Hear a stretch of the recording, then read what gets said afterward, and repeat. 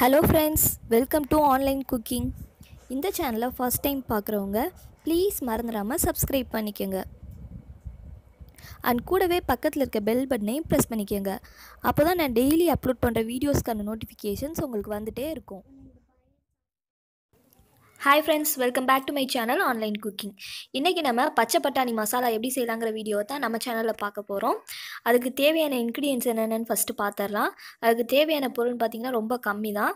அதில் ஃபஸ்ட்டு வந்து பச்சை பட்டாணி வந்து நான் இன்றைக்கி 1/4 கிலோ எடுத்திருக்கேன், அதாவது 250 கிராம். இது வந்து கண்டிப்பாக பச்சை பட்டாணியில் தான் செய்யணும்.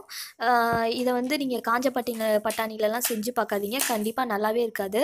அப்புறம் இது அரைக்கிறதுக்கு தேவையானது, இது வந்து 2 டீஸ்பூன் வந்து தனி மிளகாய் தூள், அப்புறம் 1 டீஸ்பூன் சோம்புத்தூள், அப்புறம் ஒரு 1/2 டீஸ்பூன் மஞ்சள் தூள், ஒரு 4 பல்லு பூண்டு, அப்புறம் ஒரு தக்காளி.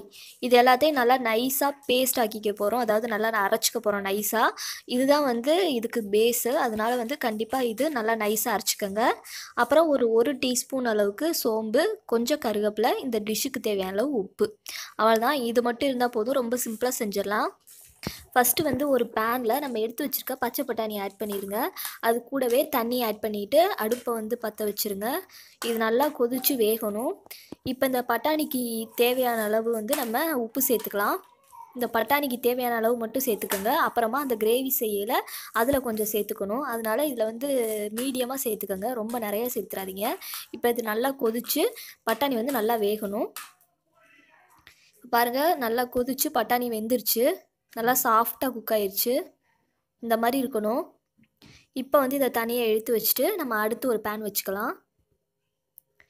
இப்போ நான் அதே பேன் வச்சுட்டு ஒரு 2 டேபிள் ஸ்பூன் எண்ணெய் ஊற்றிருக்கேன். எண்ணெய் நல்லா காஞ்சோன்னே அதில் வந்து நம்ம எடுத்து வச்சுருக்க சோம்பு அப்புறம் கருவேப்பிலையை ஆட் பண்ணிடுங்க. அது நல்லா பொரிஞ்சோன்னே இதில் வந்து நம்ம அரைச்சி வச்சுருக்க பேஸ்ட்டை ஆட் பண்ணிக்கோங்க.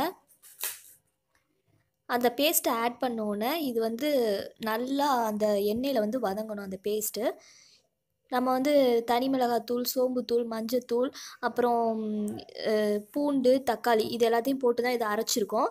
தனி தூள் அப்புறம் வந்து சோம்புத்தூள், இது 2க்கும் பதிலாக வந்து நீங்கள் வரமிளகாயும் சோம்பும் கூட டேரெக்டாக சேர்த்துக்கலாம். அந்த 2 தூளும் உங்கள்கிட்ட இல்லாட்டி அதையும் சேர்த்து அரைச்சிக்கலாம். இப்போ அதை நல்லா போட்டு வதக்கிட்டு இருக்கும்போது அந்த ஜாரில் வந்து கொஞ்சம் கொஞ்சம் ஒட்டியிருக்கும் இல்லையா, அதெல்லாம் வந்து கொஞ்சமாக தண்ணி ஊற்றி அதை வந்து கழுவி அதில் ஊற்றிடுங்க. அப்புறம் வந்து இந்த கிரேவிக்கு தேவையான அளவு உப்பு இதில் ஆட் பண்ணிக்கோங்க. ஆட் பண்ணிவிட்டு இதை நல்லா மிக்ஸ் பண்ணி விடுங்க. இந்த கிரேவி வந்து இந்த எண்ணெயிலே வெந்து அந்த எண்ணெய் ஃபுல்லாக பிரிஞ்சு வரணும், அது வரைக்கும் இது நல்லா வேகட்டும். இங்கே பாருங்கள், நான் சொன்ன மாதிரி எண்ணெயெல்லாம் நல்லா பிரிஞ்சு மேலே மிதந்து வந்துருச்சு. இப்போ வந்து நம்ம வேக வச்சுருந்த பட்டாணி ஆட் பண்ணிக்கலாம். பட்டாணி ஆட் பண்ணிவிட்டு இதை நல்லா எல்லா பக்கட்டும் கோட் ஆகுற மாதிரி நல்லா மிக்ஸ் பண்ணி விட்டுருங்க.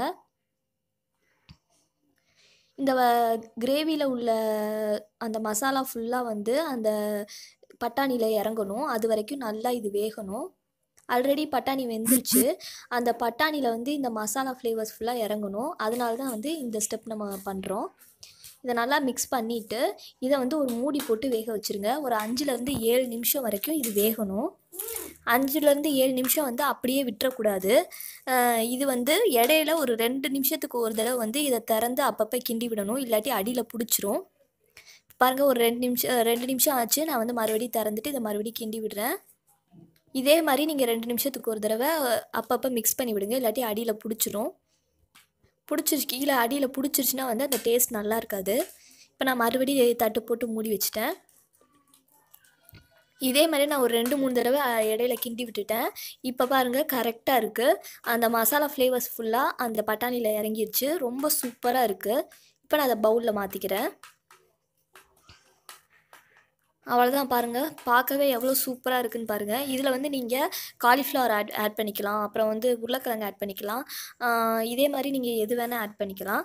இல்லை பட்டாணி மட்டும் உங்களுக்கு செஞ்சால் போதும்னா நீங்கள் இதில் மட்டும் கூட செய்யலாம். ரொம்ப சூப்பராக இருக்கும் டேஸ்ட்டு. கண்டிப்பாக எல்லாருமே ட்ரை பண்ணி பாருங்கள். ட்ரை பண்ணி பார்த்துட்டு உங்களோட ஃபீட்பேக்கை எனக்கு கமெண்ட் பாக்ஸில் கொடுங்க. ஸோ தேங்க்யூ ஃபார் வாட்சிங்.